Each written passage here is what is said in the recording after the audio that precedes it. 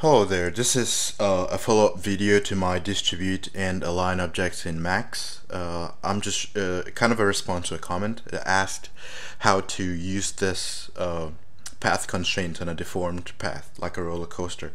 Alright, so let's get started. For a roller coaster, I would first use splines, like lines, and try to create the path first. It's not going to be too perfect, but just try to get that point across. So lines and drag type Bezier. So I'll get started and try to create somewhat roller coaster path here.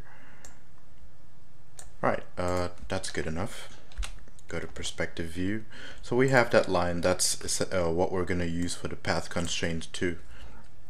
And I'll create the tracks here with smaller boxes. Of course, you could do better. Just tiny boxes for the tracks. Alright, that's the first one. Convert to editable poly. Extended, just a little gap in between. So it looks like a track. Attach this. Oh, why is that not working? Convert to editable poly. Attach that. Okay, and we could go ahead to some more. Let's say 20. Select all of them. Deselect the line. Convert to editable poly. Attach with the list.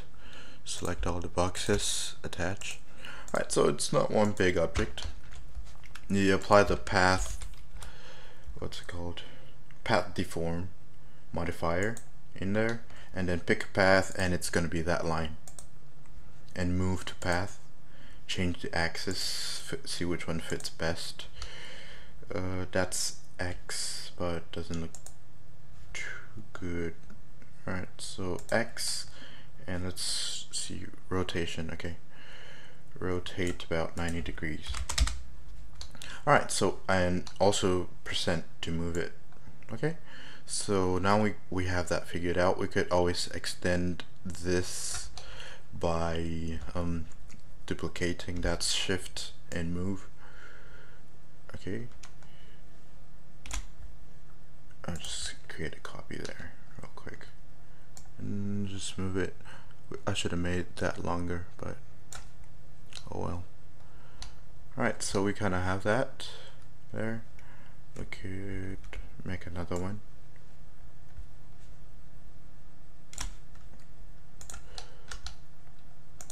Alright, that looks okay.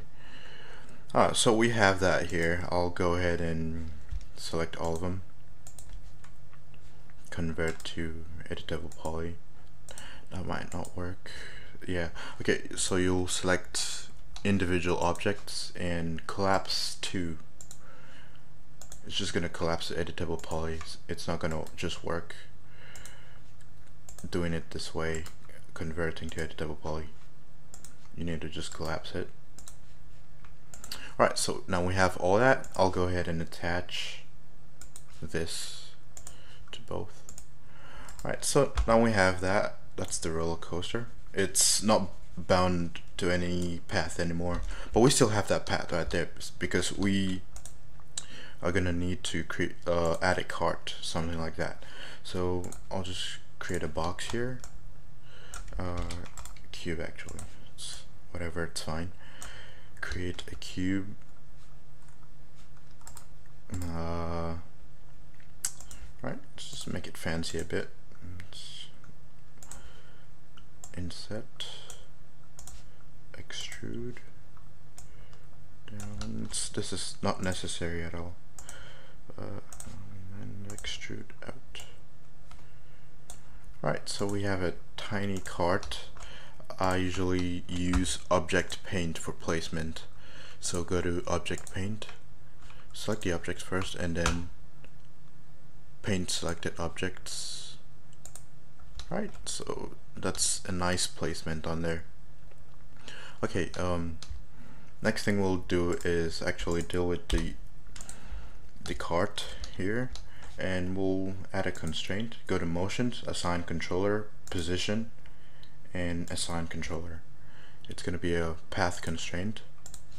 add path, it's gonna be this line. Alright, so it's right there, you have it, and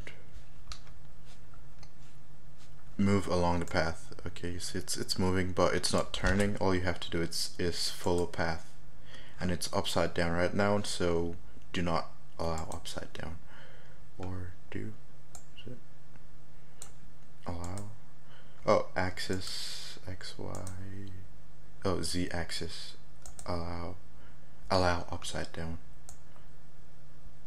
Okay. Depending on your path, you might have to uncheck this or check this, but whatever works for you. But that's basically it. It's gonna move along this path. You could use it for animation stuff. Let's see, auto key. Let's say it's at 0 here or something, or 10 maybe, and towards the end, oh, it's even moving on its own, so you don't even need animation. It's just moving.